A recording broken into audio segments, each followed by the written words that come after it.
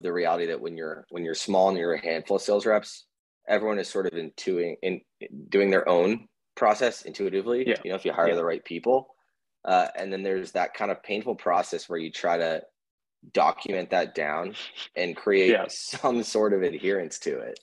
And one of the hardest things still is how much wiggle room you leave in the process versus how much you dictate what has to happen. Because you always, every rep has sort of their superpower, and you want to let them kind of be themselves and leverage that. But you also need to kind of have everyone on the same page in terms of, what the process is, or else you end up with, everyone thinks stage 3 means something different, or your data is crap, or who knows what. But that's always a tough balance, right, between like autonomy and process. You're listening to Accords From Vendorship to Partnership.